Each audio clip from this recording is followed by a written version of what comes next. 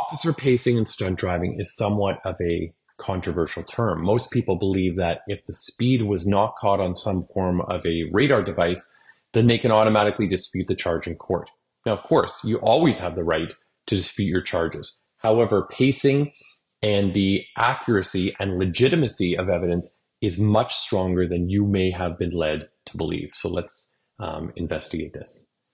What is pacing and its relationship to stunt driving in Ontario?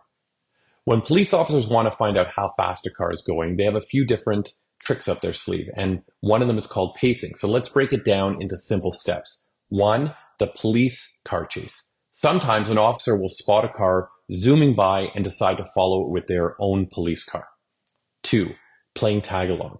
As the officer follows this speedy car, they try to keep up with it without going faster or slower. This is like, I don't know, trying to walk side by side with a friend without getting ahead or falling behind. Three, checking their own speed. While keeping pace with the other car, the officer then looks at their own car's speedometer, which shows how fast that they're actually going. Four, measuring over a distance. The officer doesn't just take a quick look. They watch the speed over a certain distance to make sure it's steady. So what happens if I was paced for stunt driving when I go to court? Well, too fast, you're caught, right? So if the officer tells the court that the car was going way faster than the speed limit, the justice of the peace is very likely to believe it. So for example, if someone was driving at a speed that's much higher than what's allowed, the court will probably say that they were indeed speeding.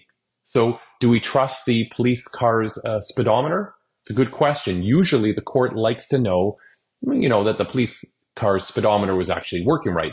But generally, the police vehicle's speedometers, they're considered accurate evidence. Each car is, calibrated and tested, and they have a higher level of accuracy than the vehicle you are actually driving. Most times, this is sufficient enough to prove a stunt driving charge at a trial. Stunt driving speeds are way over the top. So if a car was driving extremely fast, like 50 kilometers over the limit, the court might say, that's so fast that there's no need to check a speedometer. It's clear that stunt driving was happening. So in a nutshell, police can use their own cars to figure out how fast someone is driving.